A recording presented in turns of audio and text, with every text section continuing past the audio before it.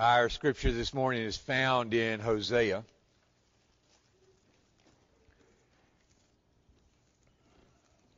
We're going to be looking at verses 5 through 15. Hosea 5,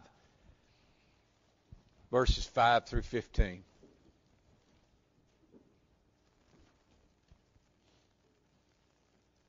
Have you ever gone looking for something that wasn't really important to you? If you had come into this room and lost a penny, how hard would you look for it? If you'd come into this room and lost a $100 bill, how hard would you look for it? See, beloved, what Brother Corey just sang about in that song that we just sang is what we're talking about this morning. And that is that God calls us to seek Him with all of our heart, because after all, that's what He did for us.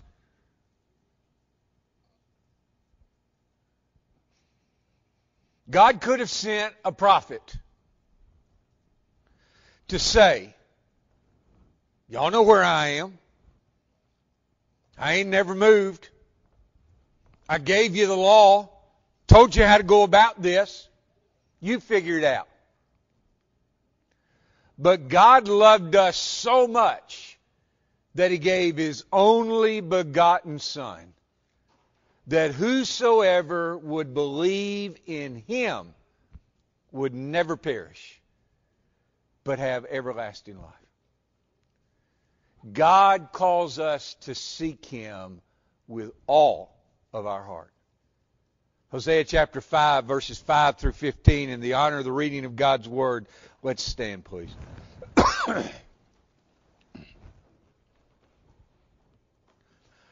Moreover, the pride of Israel testifies against him, and Israel and Ephraim stumble in their iniquity. Judah also has stumbled with them. They will go with their flocks and herds to seek the Lord, but they will not find Him. He has withdrawn from them. They have dealt treacherously against the Lord, for they have borne illegitimate children. Now the new moon will devour them with their land. Blow the horn in Gibeah, the trumpet in Ramah. Sound an alarm at Bethaven. Behind you, Benjamin. Ephraim will become a desolation in the day of rebuke. Among the tribes of Israel, I declare what is sure. The princes of Judah have become like those who move a boundary. On them I will pour out my wrath like water. Ephraim is oppressed, crushed in judgment, because he was determined to follow man's command. Therefore I am like a moth to Ephraim, and like rottenness to the house of Judah.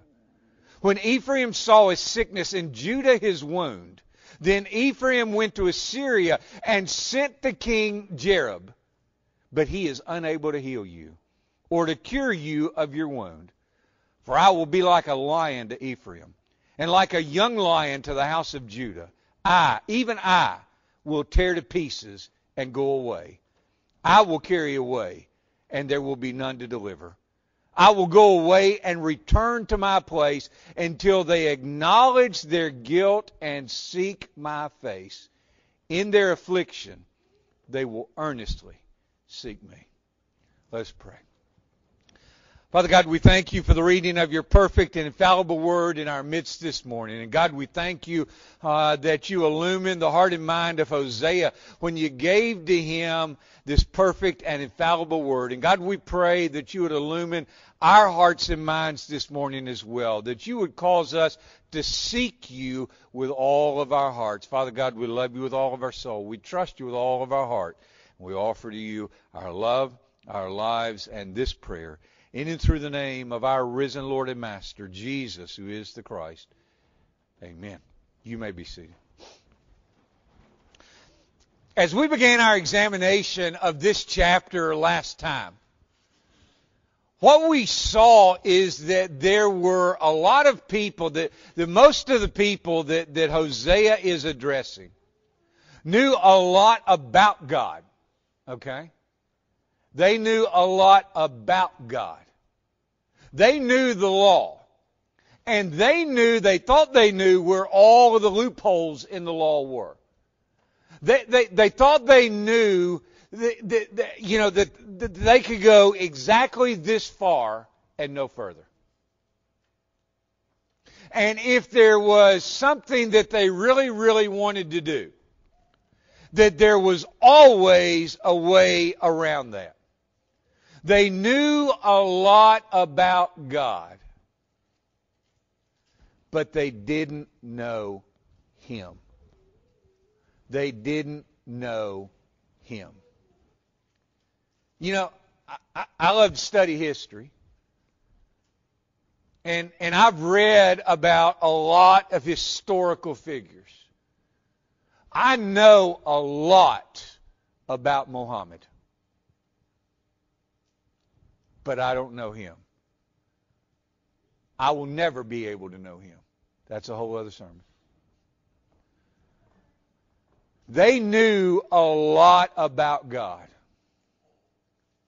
But their heart wasn't in it. They were hedging their bets.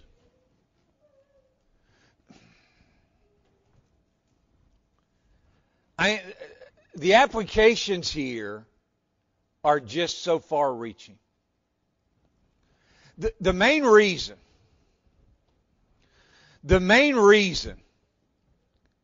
that they didn't want to know God was because they knew at some level that you cannot come to know this God and remain the same. Listen, why do a lot of people get into what we have called stolen valor? You know what stolen valor is? It's where someone who never served goes out and buys a military uniform. Or even someone like me, okay, going out and buying a Purple Heart. Now, I got hurt when I was in the Marine Corps, okay? I mean, I got a messed up knee from being in the Marine Corps. But nobody was shooting at me when that happened, okay? I didn't get injured in combat. Therefore, I don't rate a Purple Heart. A lot of people go into stolen valor because they want the benefits without ever having gone through the transformation. A lot of people want to sign that little card that says, I've been born again. They want the preacher to give them a quick little bath, but they're not really interested in being transformed. They don't want their life to change. Listen to me. What they want is for their eternity to change, but they don't want their life to change. That's exactly the situation that Hosea is ministering into. These people, listen, they didn't believe that God might be the only God. Listen, we're the only nation around that worships this God. Since when does might make right? How many of y'all, like when you came home and you wanted to go out to a movie picture and it was rated R. And your mama said, no, you aren't going to an R-rated movie. And you said, but mama, all my friends' mamas are letting them go. And your mama went, oh, well, then that settles it. You can go. Did that work for anybody in here? Okay.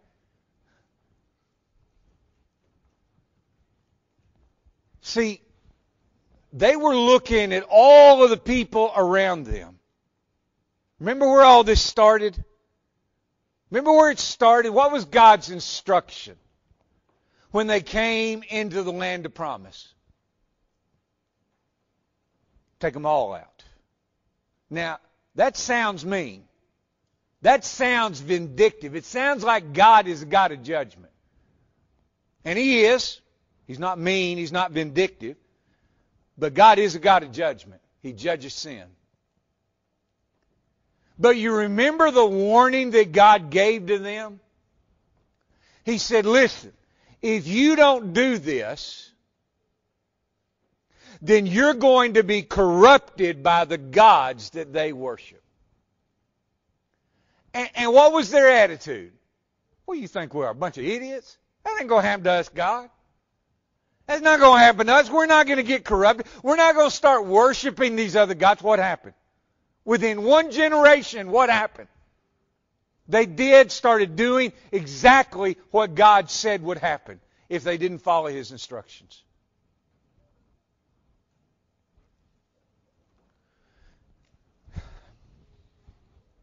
To truly know God is to be transformed by Him. You know, here's the deal. A lot of churches will talk about, come as you are. And you know what they mean by that? You know what most of them mean by that? We don't care what you're wearing. Okay? We don't care about your clothes. Okay? We mean it on a much deeper level. But we love you too much to leave you the way that we found you. Okay?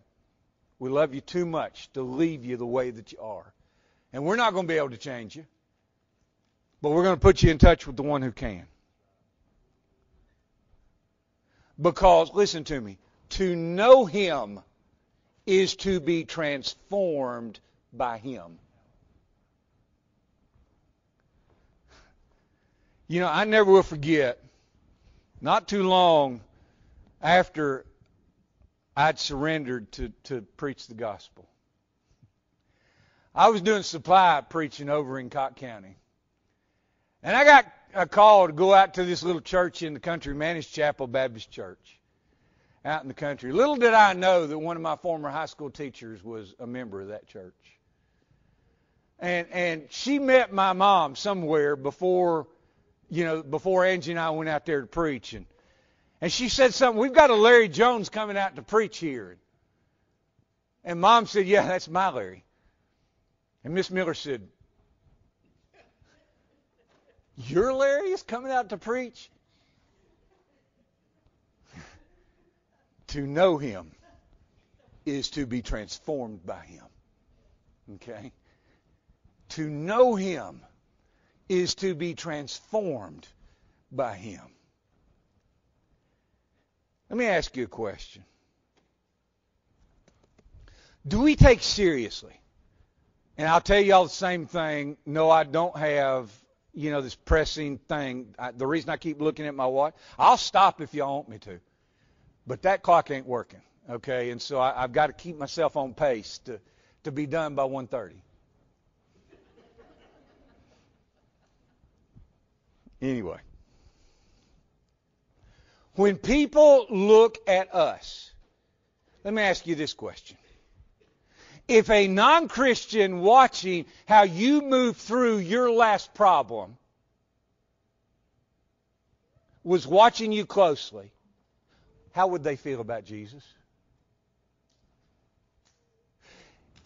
If a non-Christian were watching how you move through your last financial shortfall, saw how you dealt with that, would they be more inclined toward Jesus, or would they be more inclined toward whoever issued that credit card? When people, boy, I didn't get an amen. It's gotten awful quiet in here. See, beloved, when people understand that we are Christians, when they understand that we're Christians, when you get you one of them In God We Trust license plates,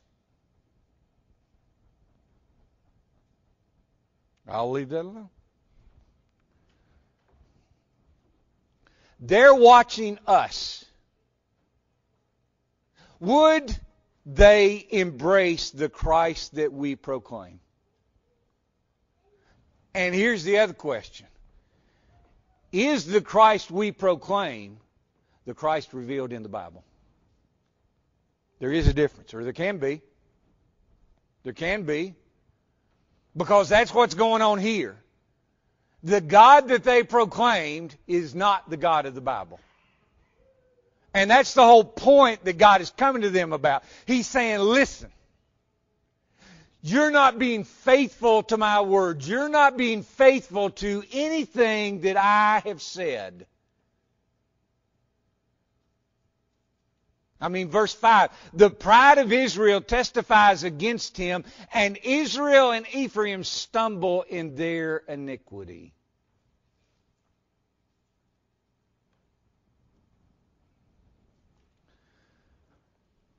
The problem that we see in Hosea is that sin can very quickly become an obsession with us. You know, Brother Richie, in talking about lying this morning, how many of y'all have ever been able to get out of a situation by telling just one lie? You can't. You got to keep going. You got to keep telling more and more lies. You got to start bolstering that lie up with other lies.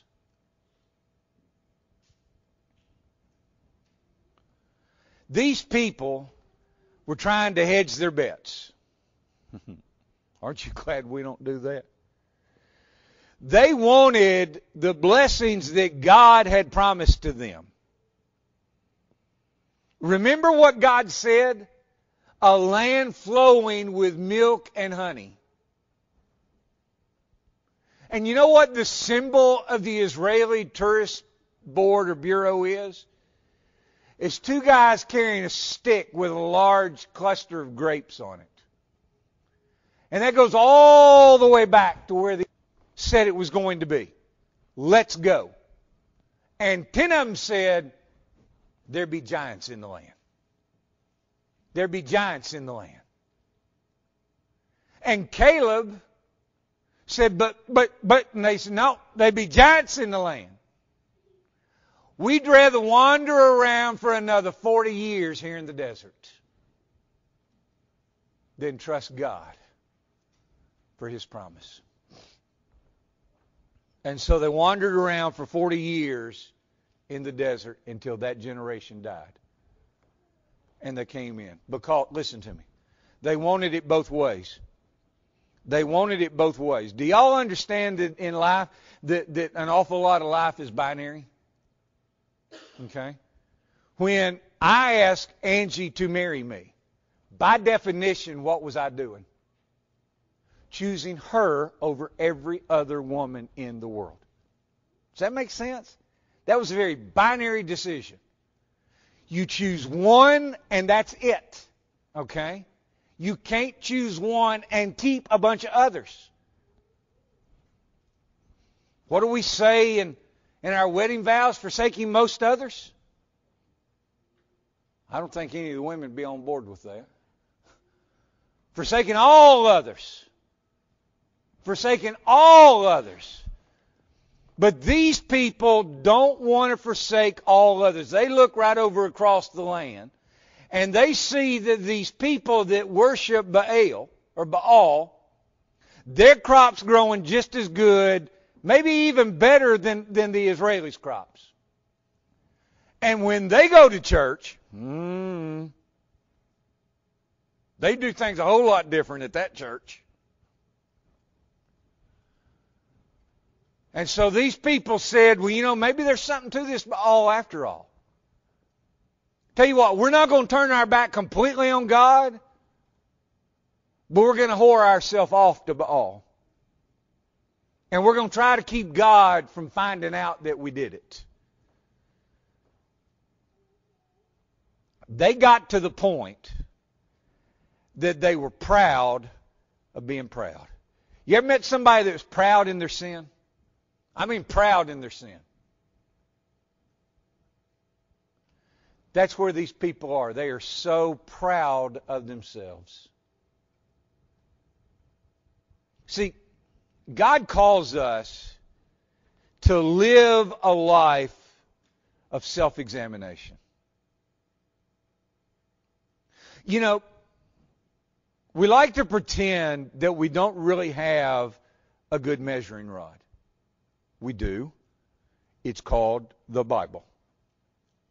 Now, I'm not up here preaching a bunch of legalism. But what I am saying is that if I want to know how my walk with Jesus is going today, then all I have to do is ask myself, do I love others and love Him more today than I did yesterday? Am I spreading His love and His Word more now than I have in the past? You know one of the questions that I'll generally go and ask somebody where I'm not sure of their spiritual condition? Has there ever been a time in your life where you loved Jesus more then than you love Him now? See, that's a nice way of asking, are you backslidden? Okay? Do we need to renew that relationship with Jesus in your life? See, when the Lord identifies sin in our life, we have two choices. We either deal with it or allow Him to deal with it, and we're blessed, or we don't deal with it and it gets worse and we're miserable. Verses 5 through 7. Hosea is showing us a cause and effect relationship. The cause, the pride of Israel testifies against him. The effect, Israel and Ephraim stumble in their iniquity. And Judah has stumbled with them. In verse 6, there's a glimmer of the effectiveness of Hosea's warning. Momentarily, they turn away. They will go with their flocks and herds to seek the Lord. But they will not find Him. You know what happens in our life sometimes? We drift so far away from where we started that we don't even remember where we started. And if we don't remember where we started, it's really hard to get a bearing and get somewhere that we know where we are. These people had so thoroughly turned their back on God that they forgot where to start. All they knew is, this God won't let us worship Him with sex. He wants lambs and goats, and so let's round up some livestock and go somewhere and do something. Do you understand that that's what happens when you begin taking the Bible completely out of context? When you find yourself in a mess and you begin kind of swooping into various places in the Bible looking for something to salve your soul, but not really deal with the problem. And that's what they're doing. And God tells us they're not going to find them, verse 6, because He has withdrawn from them. Here's the deal. Baal could never withdraw. Why? Because he's an idol. He can't move. All you can do is, go pick up the statue and move it somewhere else. But God is the living God. And they're not going to find Him because He has withdrawn from them. Because they have dealt treacherously against the Lord. They have borne illegitimate children. Now, listen. This isn't just talking about sexual licentiousness. Okay? Do you understand that pride is an illegitimate child of our spirituality? Do you understand that covetousness is an illegitimate child in our relationships? So see, so many times we just read these verses and we go, this doesn't apply to me. Yes, it does. It does apply to us. They've dealt treacherously against the Lord because their pride has led them to places that God is never going to inhabit. See, here's the deal.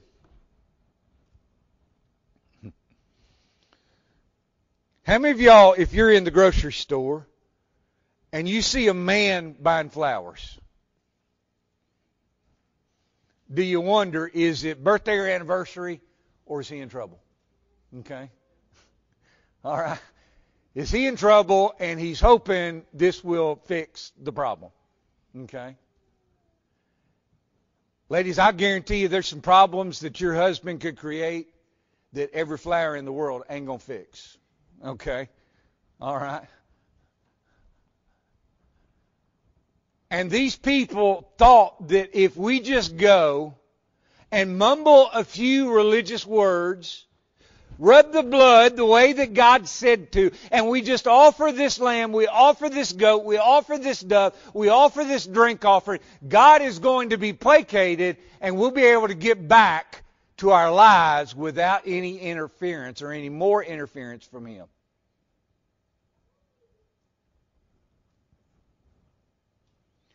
God is not going to be found when our allegiance is to anyone or anything but Him. God marked out the way back in Jeremiah 29:13. You will seek me and find me when you search for me with all your heart. Let me ask you a question. You saw in the middle of that song we sang the parable that Jesus told from Luke 15 that it's based upon. How many of y'all think the shepherd just kind of went out that day and went, here, let me. Not here. Oh, well, let's go. Do you understand what Jesus is building in this parable? Because we begin with a lost coin, and then a lost sheep, and then a lost son. Jesus is talking about the fervency of the Father. And He says, you will seek me and find me when you search for me with all of your heart. God says, I'm willing to go all in with you. Are you willing to go all in with me? That's what He's saying. Because if you're willing to go all in with me, God says, then I will bless you. All right. I know it's 25 to 6. That's what time it is back there. So, Paul is talking about these various, Hosea is talking about these various offerings. He talks about how they're going to come and do their thing, and they're going to hope that God is just kind of okay with that. Paul draws on the imagery of these same offerings in Philippians 2:12 through 18. He says, so then, my beloved, just as you have always obeyed, not as in my presence only, but now much more in my absence. Listen, beloved, who are they obeying? Are they obeying Paul? No, they're obeying God. They're obeying God. Because God had spoken through Paul and they recognized that. Work out your salvation with fear and trembling. Paul is not preaching a works-based system of salvation. What he's saying is the same thing that James said. What he's saying is that if you are saved, if you are genuinely saved, it's going to show. When you come into the life of another person and you think for a moment that the King of the universe has made you an ambassador for Christ, that ought to cause you fear and trembling. That the God of the universe is going to allow you to say to someone else, thus saith the Lord. For it is God who is at work in you. Doesn't that scare you, beloved? I mean, I kind of understand that God knows everything about me. But, Lou can testify one of the most stressful days in the barracks is when you have what's called an IG, an inspector general. And general does not mean a general inspection. It means a general is in the house. And he's looking at everything. Everything. And if he doesn't see it, his colonels will see it. And you're kind of nervous no matter how much you scrub, how much you polish, that the general is in the house. And shouldn't it cause us fear and trembling to know that God is at work in us, both to will and to work for His good pleasure? In other words, get yourself out the way and let God do the work that He wants to do. Do all things. Oh, let's skip that verse. I mean, come on. We're Baptists. We love to complain.